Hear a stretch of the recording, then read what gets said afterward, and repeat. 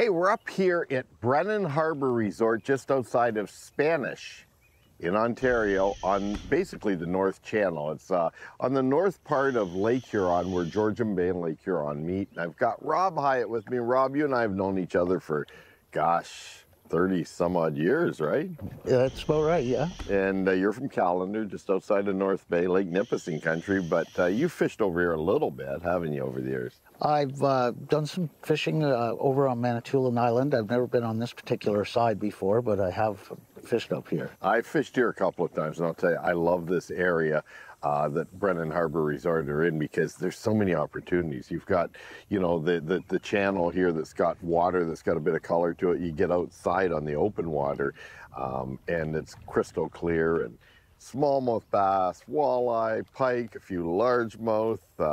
I'm sure there's muskies. You know, you get way out there, get salmon if you want, Lakers. You're going to target smallmouth and some pike on some of the little islands and rocks and points and shoals out on the main body of water. So let's see what happens. Let's get this baby untied and get ready. Can't wait. All righty. Wow.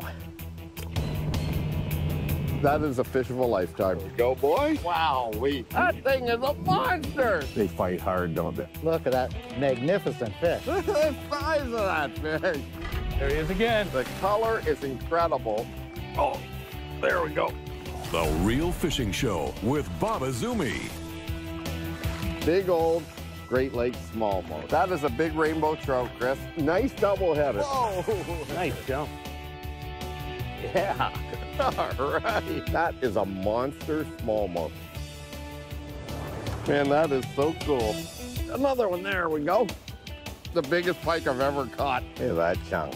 Well, that's what we're talking about. Real Fishing is sponsored by Mercury, Go Boldly, Berkeley, Catch More Fish, and Abu Garcia for life. On the Real Fishing Show, we make catching fish like this a possibility.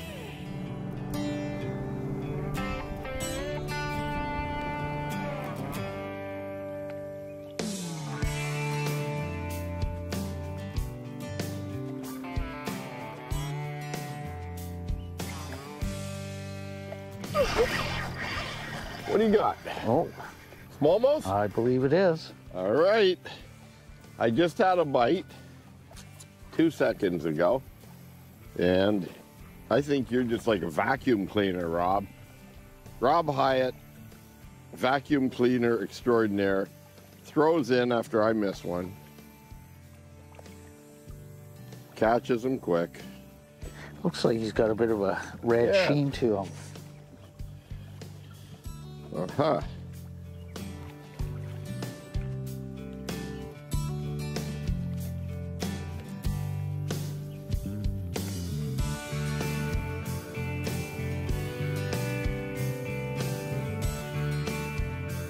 I just got this smallmouth bass on a Berkeley Spy. Yes, it is bigger than the lure by about an inch, right? Now, you can't tell a buck by its cover because you know, we're up here at Brennan Harbour Resort. I got Rob Hyatt with me, and Rob, we've had a cold front, right? A little bit. We're fishing an area. We decided to come out of the resort and head east about, what, 15 miles. We thought, let's try an area we've never even been to before. You caught a smallmouth, a little one that was twice that size a while ago. Yes. I had one follow, and that was it. So the neat thing about today is, and you know, we got about 5 hours to fish today, is we're trying to see if we can find fish in water we've never been to. It's finally sunny now, but it's cold. It got cold last couple of nights, right? Yes, it did. So let's get at it, okay? All right. We're gonna whip them yet. Beautiful looking area.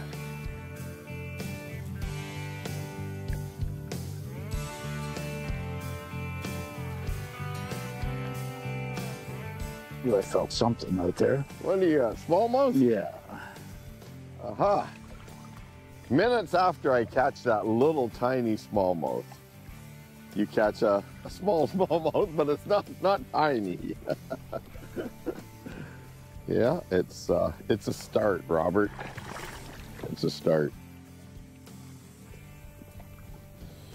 We are definitely finding out where the young ones grow up today, right? That's for sure.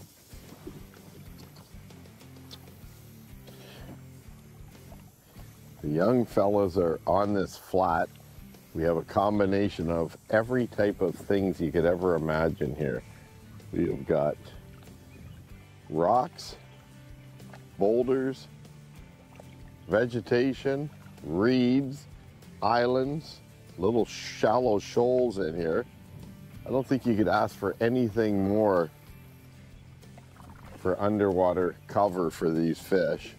A gigantic fertile feeder bay behind us here. Open water to that way. Yes, the ingredients are here. Coming up. That's a nice fat largemouth. There's a good population of largemouths. Let's take a look down under with this week's Fish Eye View, sponsored by Mercury. Go boldly.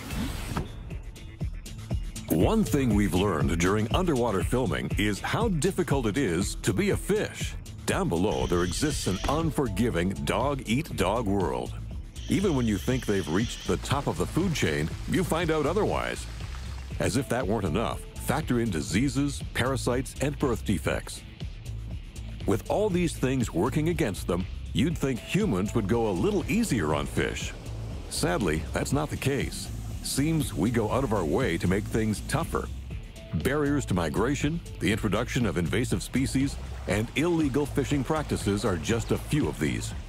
As anglers, we've come a long way in recent years.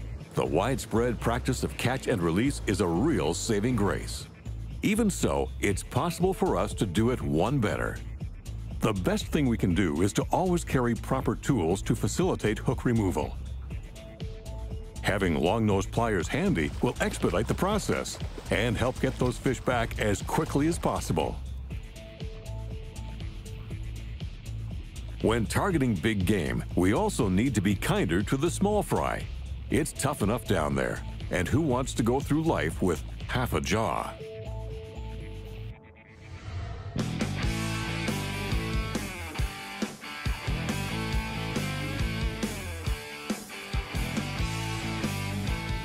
Now,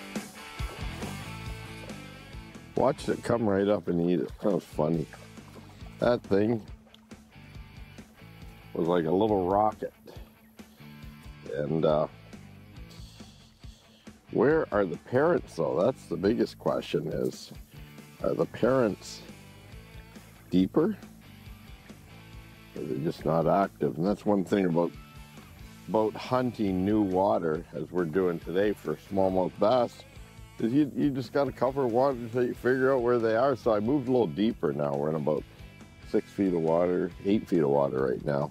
And we'll just see if they're at the next level. Well, we got a few weeds and we got ourselves a largemouth. What the heck? I heard there were largemouth up here, and James at Brennan Harbour said there are largemouth bass, a few being caught. So maybe we should get in these reeds and target them. Fat little guy too. Yeah. Aha! A bonus largemouth on the old war pig. Lipless crankbait. I wonder if we're onto something. I don't know. I thought it was a smallmouth at first. Now I'm looking at all this vegetation here going, should we be getting into it? Here we go. Got another one going here. What do we got here? Aha. Looks like another largemouth, I think. That's a nice Yeah. one. Aha. Want me to net that? No, it's all right. Okay. Oh, it's a nice one. Not bad. Whoa. Mr. Largemouth again. So there is a population of largemouth around here. Robert, what do you think? That's a nice one. Yeah, it is. That's pretty neat. You know, we had heard that they get incidental catches of largemouth, but I wonder though, did they get targeted much? Because we ran in Frank Clark from Sudbury. Can you pass those pliers? Absolutely. And Frank had mentioned that he targets largemouth up here, doesn't he? Yeah.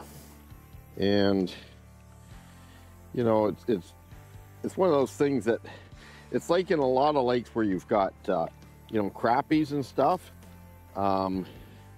You'll get, a lot of people will say, you know, nobody ever catches them, but nobody's ever really targeting them, right? Yeah. In the case of largemouth here, there's actually a lot of pencil reeds and things in the area we're fishing, and you know, there's probably a largemouth population in here that never sees any lures because they're not getting fished for. Very cool. That looks like a nice bass. All right. I'm gonna put the poles down. It's always nice when a plan comes together, isn't it? It is. Here, let me get the net. So, you know, we went up that edge of those pencil reeds and I was cranking a lipless crankbait, and nice. And what happened is, oh, your bait just fell out. Too, that was nice. Yeah, very nice. Yeah. And, you know, caught a couple largemouths on the outside of it. And that's a nice fat largemouth. So there's a good population of largemouth. So Rob says, we should take another pass back down there. And I said, well, I got some swim baits. Let's see that bait. That's the power swimmer. It's a power bait. And that's, you know, one of the fusion weighted belly hooks there. And we thought we'd throw these in the pencil reeds, right? Yeah. And there we are. Proof in the pudding. Very nice. Good job, Rob. Thank you. Did it hit hard? Yeah, you smoked it pretty good. Very nice. The air temperature's colder than the water temperature today, isn't it? I think so. You know, I think it's actually in the 60s right now, so. Okay, I got the power poles down just to lock us in for a few casts. Nice if there were a couple bigger ones in here now. Coming up. Oh, I got one here, Rob. Hey, I'm here with James Falzone, and he and his wife Casey run Brennan Harbour Resort up here in Spanish, Ontario. And James, my second trip here, I had such a great time a few years ago. I had to come back here in the spring catching walleyes. This trip, we're catching a few pike and some really nice bass. How many years you guys been here? This is our 12th season and it's flown by. We've loved every minute. You guys do such a great job. Now, for guests coming up here, whether they're from Canada, the United States, any part of the world, you do the American plan for you viewers. That's where the meals are provided, or you do cook your own, and you've got cabins here, right? Absolutely. We can take care of whatever you need. You want to come and take care of your own food, go out fishing on your own time, no problem. You want us to cook your breakfast, lunch, dinner, daily maid service, we can do that for you too. And you can bring your own boat, as I have, or Yep. you can have boats that are available here, right? Yeah, absolutely. Oh, cool. So there's just so many different things to catch here that it's endless. I love this place because every time I'm in this part of the world, I explore. I fish water I've never been to before. Yeah. And I might go, you know, south, east, west, it doesn't matter. And you've got so many options. I'll tell you what, I love this place. Hey, and, we love having you here. Thanks for coming. Brennan Harbour Resort. You got to check out these two characters. Well, Casey's actually really nice, okay? He is too.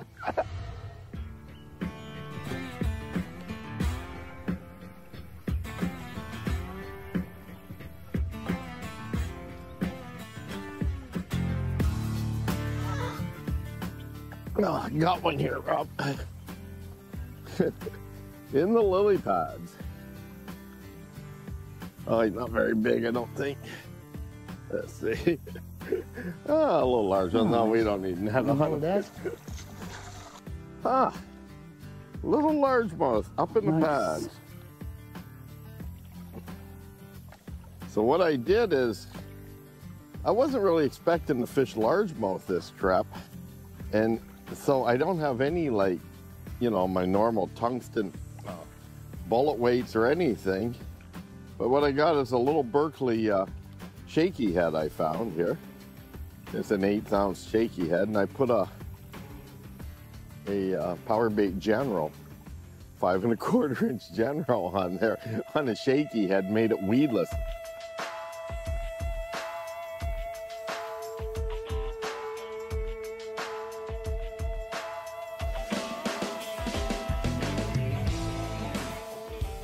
Oh, did I lose him? I lost him. I lost him. He hit me though. Is he still in there, I wonder? Gonna rig up. This is not what I would normally rig to flip, but this little 1/8 ounce shaky head is sort of all I got, so I'm making it weedless by spinning it around and just sticking it in there. That's what I'm flipping.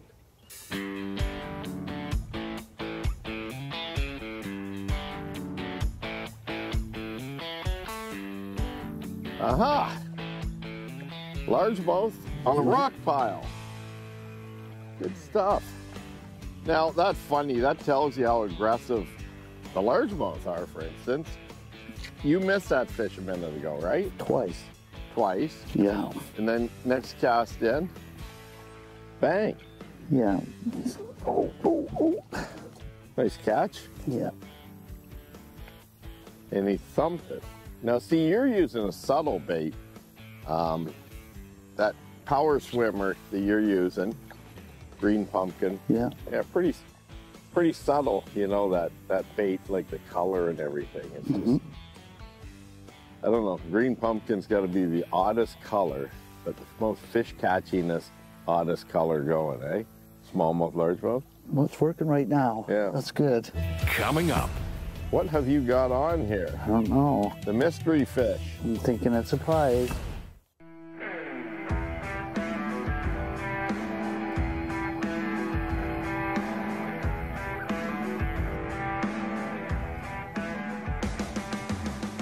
Oh, I'm nice gonna get the net smallmouth. for that one. Did you see that? Yeah.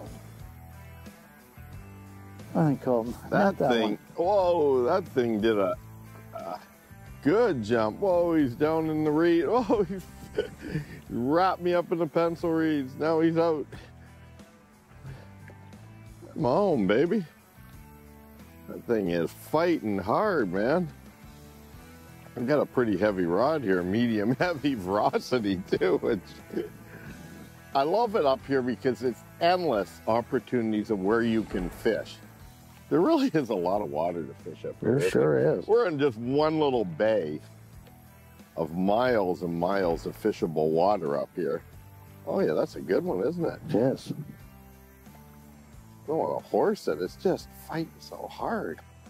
And we're just picking away because it really is been a tough fishing conditions the way this weather's been, right? Rob, do you think you could ask for a worse front than we've had for August? It's been very tough. And yes, it's been cold too. It has. Look at that thing. Yeah. There he comes. Okay. Not a bad little smallmouth. Not bad at all. And that's one of the reasons I love it up here, are smallmouths like this, even though we're fishing in a largemouth area. This smallmouth is kind of like acting like a largie. All right. You know, that thing there hit a general, power bait general, on this little fusion shaky head here. Rob, come on up here for a picture. We gotta get a picture. Document this. Well, I'll tell you, that fish looks like an old fish, doesn't it? It does. Yeah, it doesn't look like one of those fat ones you get out on the main lake. It looks like one that might be in the reeds back here. And I think that is just so cool. I love it how you can hold them like this. Sort of pacifies them until you let them in the water. And there he goes. See you later, buddy. All right. That's worthy of putting another 5 1/4 inch general on there.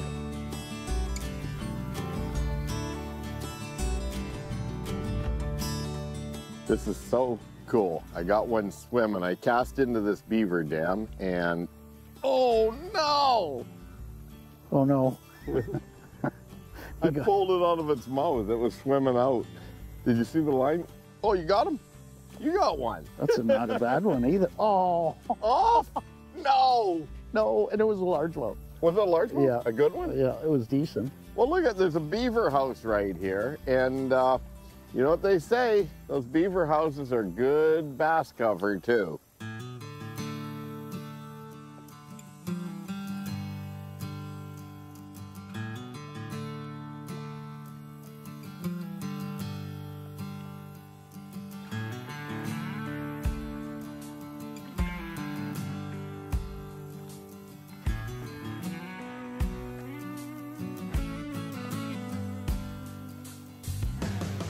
What it is? What have you got on here? I don't know. The mystery fish. I'm thinking it's a pike. Is it a pike? Uh-oh. Yeah. Yeah, it is a pike. It's on the Berkeley Spy. Well, I don't want to lose that spy because I've only got a couple of them. So we're gonna have to dip this, okay? He's going around the boat. Good thing is that lure's not engulfed in his mouth. That's it's for on sure. the outside. Little northern. Yeah, I didn't want to pull that lure out. You hold that net. I will grab the pliers here. It's handy. You know, here's a good little tool. I love this. This jaw spreader here. It's so cool. So spring loaded, and you just put it right in the fish. Put it in there. Pluck that hook out. It's a nice one. It doesn't have the sharp ends. Yeah, that's the cool thing about it. I can put it in your mouth and show the folks how it won't pierce the top of your mouth. All right. Little northern. That'd be a good one if you wanted to eat a fish too, Yeah, wouldn't it? would But anyways, put her back in. And you know, folks, one of the cool things about coming up here to Brennan Harbour Resort is there's just endless opportunities to fish. You can stay up the mouth of the Spanish River in the area that they're in and fish more of the fertile colored waters. Come out on the main lake where the water is clearer. We came east today to try for some smallmouth, and as a result, I mean, Rob, we had to work hard today, didn't we? We worked very hard today. Caught some largemouth, a few smallmouth, lots of fun. Yesterday we played. We didn't videotape any, but what a great area. This part of the world, I don't think a lot of the fish really see lures, do you? No. We've seen one boat all day fishing, right? That's right. And that's it. So what can I say, folks? If you're looking for a place to come, you got to go visit James and Casey. Very friendly folks. They run a nice, clean operation, and we'll see you next week right here for some more Real Fishing. Real Fishing was sponsored by Mercury, Go Boldly, Berkeley, Catch More Fish, and Abu Garcia for life. Well, that thing's got some weight to it. The size of that puppy right there. That is just wild. Man. Beautiful, beautiful. Look at the size of that thing.